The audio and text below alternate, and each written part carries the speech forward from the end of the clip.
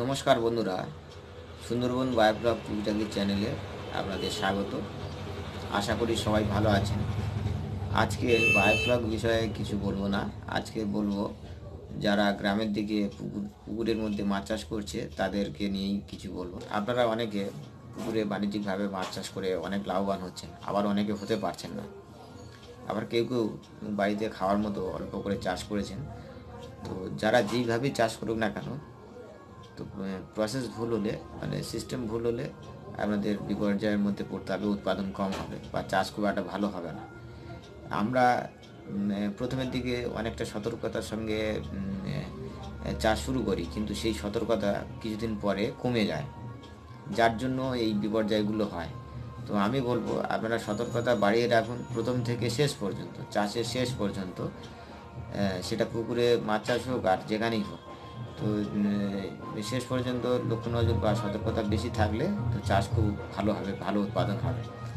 তো যারা এই শীতকালে দিকে সমস্যায় পড়ছেন, বিশেষ করে বলছেন যে পুকুরের মধ্যে মাছের ক্ষত হচ্ছে, মাছের লেজ পচে যাচ্ছে, মাছ পুকুরের জল পচা গন্ধ মতো চলে এসছে, তাদের জন্য আমি কয়েকটা টিপস দেবো, বা ঘরোয়াভাবে যারা পুকুরে চাষ করছেন তাদের জন্য।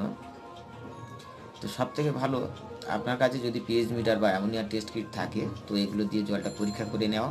আর যদি না থাকে তো আপনার কাছাকাছি কোনো পরীক্ষার দপ্তর রয়েছে, সেই দপ্তর থেকে আপনারা পরীক্ষা করিয়ে নিতে পারেন।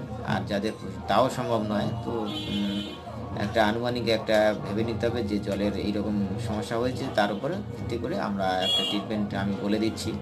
তো এখানে যে ট্রিটমেন্ট বলে দিচ্ছি, যে মাঝে ক্ষত দেখতে পাচ্ছেন বা জল খুব পচা গন্ধ মতো বা জল খুব গাঢ় হয়ে গেছে, তো এর কারণ হচ্ছে অনেক দিন যাবৎ বৃষ্টি না হওয়ার ফলে পুকুরে জলের পরিমাণ অনেক কমে যায়।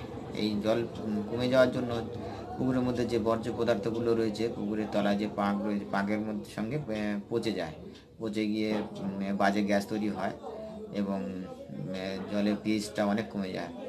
আমরা যদি সেই ট্রিটমেন্টটা না দিতে পারি, তখনই এই ছত্রাক জনিত রোগগুলো তৈরি হয়।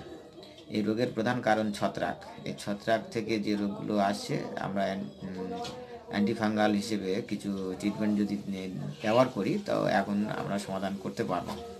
তো যাদের পুকুরে মাছের রোগ দেখতে পাচ্ছেন, তো তাদের জন্য এই টিপসটা দেওয়া যে কিউরিন পাউডার প্রতি শতকে 200 থেকে 250 গ্রাম ব্যবহার করবেন।